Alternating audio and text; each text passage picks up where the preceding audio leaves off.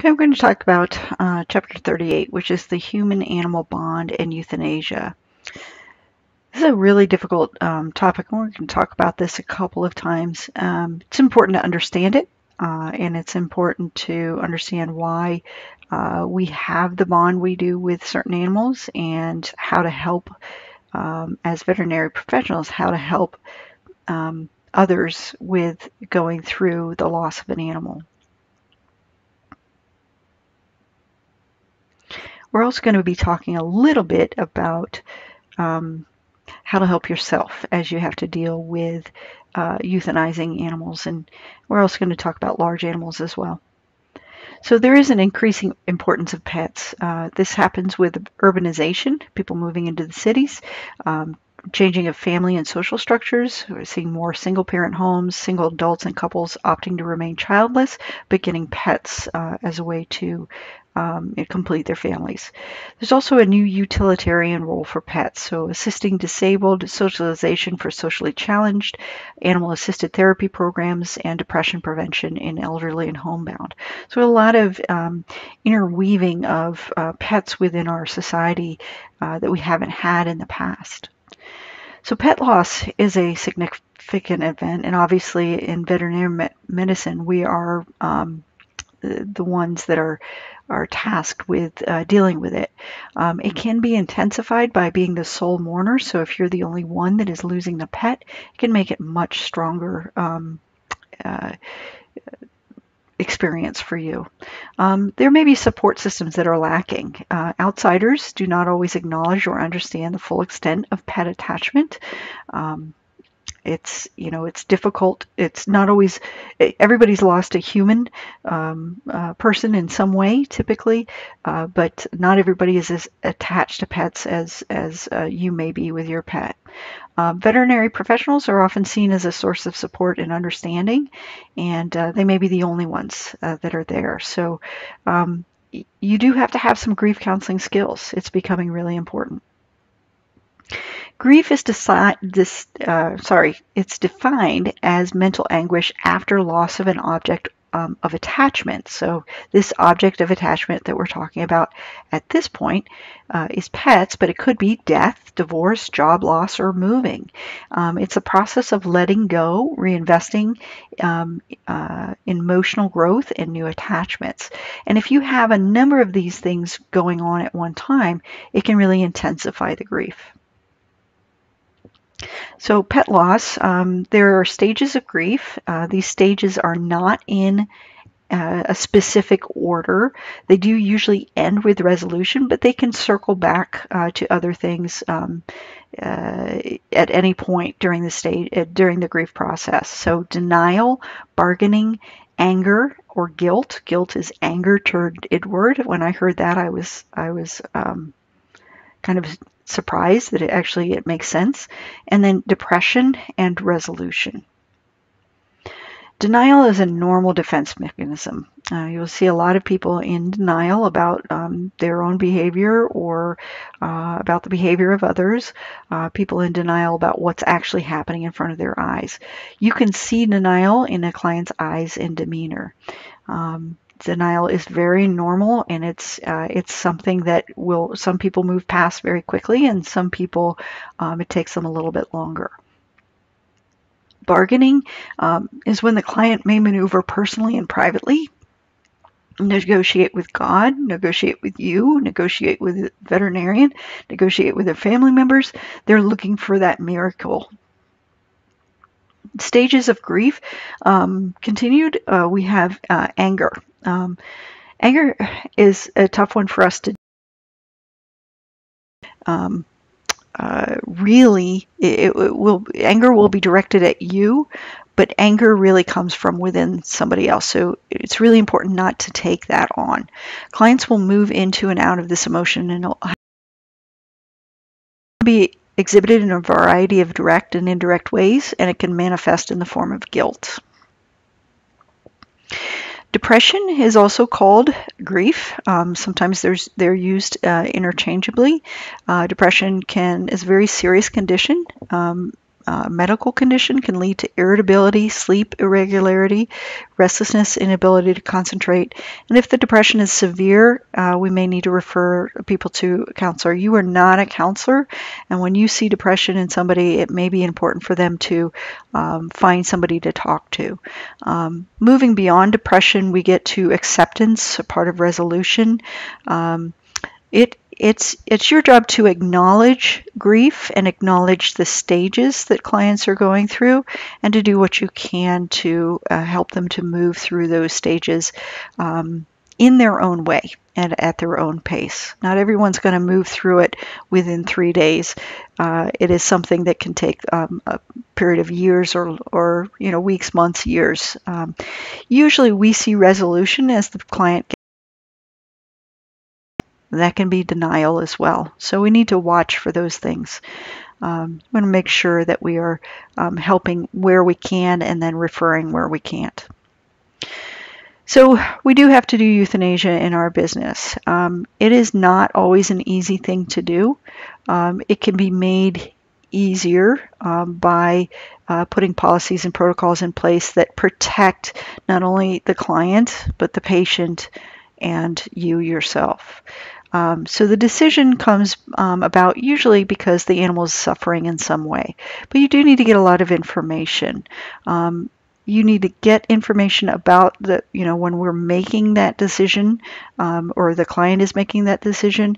And you need to provide information for the client so that they can make the right decision. You want to make sure that you're not making the decision for the client.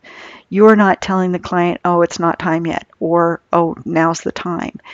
You can say things like, well, we have a number of conditions going on here that are incompatible with life. This animal is not doing well and is not feeling well, seems to be in a lot of pain. But it's really hard to say, oh, it's time. It's hard not to say it's time, or oh, I don't think it's time yet. That's really their decision. One thing you do want to be careful is that the client is not making a decision based on convenience so much. Now, convenience doesn't necessarily mean that they are unable to pay for something. That is not necessarily a convenience factor. If they're able to pay for something and choose not to, that's more of a convenience factor. But sometimes we have to allow them to make that decision, whether if it's something that's going to take a lot of money and we're not going to have a lot of time with that patient anyway. You need to allow them to make that decision based on what's right for them and their family at that time. And that's not necessarily a convenience thing, but that's where ethics and concerns really come into play. And we just have to kind of talk through that. Providing information is the best thing that you can do. Preparing for euthanasia. Don't use any other terms. Use the term euthanasia. When you use the term putting to sleep, and for instance, you might have a child in the room, that child may never want to go to sleep again. So you want to really be sure that you're using the right term. The client's decisions are important to the client. It's also important to the pet. So we need to help them decide who's going to be present, if they can be present. Some people are not emotionally prepared to be present when their pet is put down, is given the euthanasia solution. If they're not able to be, you have to be able to respect that. But you can tell them, I will be present, I will be there for you. And that's okay too. Scheduling, we want to schedule a euthanasia so it's at a quiet time in the hospital. We don't want a lot of activity. We want to allow for that grieving process. We need to understand that there's going to be pain, there's going to be fear, there's going to be distress, and we want to alleviate that as much as possible in the pet as well as the client. Our location should be a quiet location away from the normal traffic of the area. We want to make sure that the people have time and room to grieve. We want to expect and plan for the unexpected. We want to try to minimize distress in the patient and the client as much as possible. We want to maybe have a quiet room, a comfortable place for the pet to be put down. We also want to make sure that we have the pet maybe sedated with appropriate sedation. In some cases, having the pet anesthetized prior to euthanasia is appropriate as well.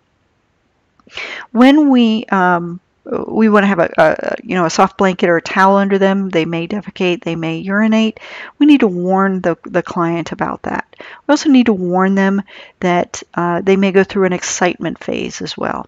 So what I usually tell people is, I'm happy to have you present. The pet does know that you're here. I think it's important for the pet for you to be here. This is what you need to know about when I give this overdose of anesthetic. It is an overdose of anesthetic. So the first thing that's going to happen is they're going to lose consciousness and all pain will go away. Anything that happens after that, they are not aware of. So occasionally, if we have a decrease in the heart rate or the cardiac output, blood flow through the body, or some weird nervous system things happening, we may see some paddling of the limbs. They may vocalize a little bit. That's why we try to give some sedatives ahead of time so that doesn't happen. But they may vocalize, they may paddle, they may lose control of their bladder or defecate. We need to be aware that that's happening, but they're not aware of what's going on. I also want to let them know that the next thing that will happen is their breathing will stop and then their heart will stop. And I will let them know when their heart has stopped. And at that point, we'll say that they've passed on. They will not close their eyes when we euthanize them. So you can cover that however you like, but I like to say, they like to see where they're going. They like to see, they're aware of, till the very end. And once I give them the euthanasia solution, they're no longer aware. So whatever you need to say to make the owner comfortable with the fact that their eyes will remain open. They won't close their eyes as if they're sleeping. That's why we call it euthanasia. We will give this in the vein as much as possible. In some cases, the veins we're not able to get into the vein. We may have to give directly into the heart. Those are instances where I typically won't have an owner present. I will euthanize the pet and then bring them to the client. But that's typically where we'll do it. If we have a small mammal, like a hamster or a gerbil, we can give it in the peritoneal cavity, which is the abdominal cavity, and there's a specific way to do that as well. Before we euthanize, we should have some ideas of what we're going to do with the pet, the deceased, the remains of the pet afterwards. We do want to pronounce the patient dead because that indicates body. They may not want to. If they do want to view the body, we make sure that the body is cleaned up. We want to make sure we have signs of sympathy. We will sign cards and send it to them. We will make sure we have some of these arrangements as far as, are we cremating the animal? Are you taking the body home with you? What are some arrangements you want to do? And then you may have some special things in your clinic that you do for these special pets. You may do an impression of the nose, a nose print, or an impression of the paws, so that they will have some sort of remembrance for their pet. Sometimes I will ask ahead of time, would you like to keep the collar? Would you like some hair of your pet? So that we can provide what they need in order to grieve. Whether this is a smooth euthanasia or a difficult euthanasia, there's going to be some stress. So you need to be sure of yourself. Talk about what your limits are and what your thoughts are with the process. It's important to get this out. It's important to talk about it. In a shelter or research facility, there are very specific laws because there are more euthanasias occurring, and this is a very stressful environment for people having to go through this. It's really not stressful for animals because of the way that we are required to do it. So we want to try to make sure that the people who are doing it are not stressed as well. So we have a designated euthanasia room. No live animals are permitted in that room. One euthanasia is occurring, and we're going to remove a euthanized animal before we bring another one in, so we don't have any dead animals in there when another animal is coming in. It's important that we rationalize, so we're able to rationalize why we're doing this. In some cases, it's because the animal is sick, and in some shelters, it's because there's not enough room for healthy animals or unhealthy animals in the facility. Um, Rotating responsibilities is important as well. So not being the person who has to make those choices or euthanize the animals every single day is important. With large animals, it's a safety issue. When they go down very quickly, and they can take you with them. Typically, we'll inject into the jugular vein because we can get substances. It's thick substance, so we want to get it in as quickly as possible. We will want to place an IV catheter in. Anytime we do a euthanasia, honestly, an IV catheter is the best way to do it. Cephalic vein is a dangerous second site, but it is possible to place a catheter in the cephalic vein and do it that way. We administer the euthanasia solution extremely quickly, and a large overdose, we want to drop them as quickly as possible because if they go through an excitement period, that can be really dangerous. The vocalization and the paddling can be dangerous to those. We want to be very careful where we are euthanizing them as well, because we have to be able to move them from that area to a different place. If you have any questions, we will discuss this further. It's a difficult topic, and we should be discussing it frequently.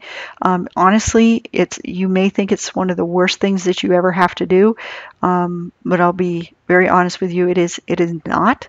Euthanasia done correctly and done at the right time and done with compassion is sometimes one of the most beautiful things that you can be a part of.